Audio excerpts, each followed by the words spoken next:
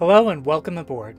As we begin, let's prepare our hearts to hear God's word in the name of the Father, and the Son, and the Holy Spirit. Amen. Close your eyes and put yourself in this moment with Christ as I read the gospel for today. Today's gospel comes from Luke chapter 10 verses 1 through 9. After this, the Lord appointed 72 others whom he sent ahead of him in pairs to every town and place he intended to visit. He said to them, "The harvest is abundant, but the laborers are few. So ask the master of the harvest to send out laborers for his harvest. Go on your way. Behold, I am sending you like lambs among wolves. Carry no money bag, no sack, no sandals, and greet no one along the way.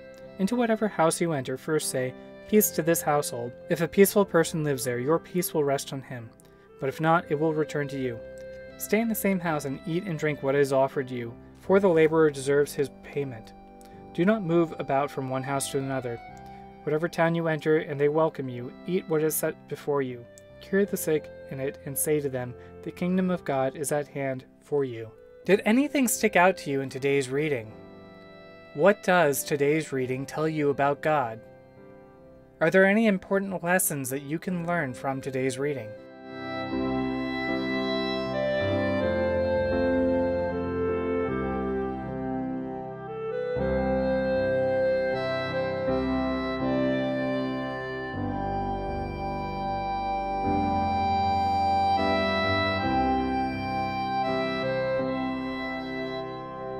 As always, thank you so much for watching. If you're enjoying these, please share them with others so that they too can be inspired by God's words.